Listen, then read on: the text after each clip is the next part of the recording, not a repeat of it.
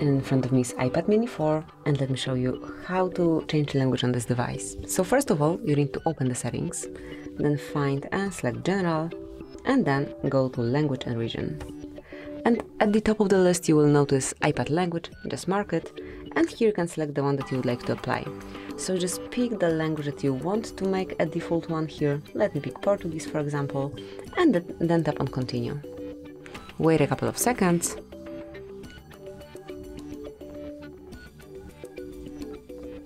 And that's it. As you can see from now on, whole device is in Portuguese and you can smoothly use it this way.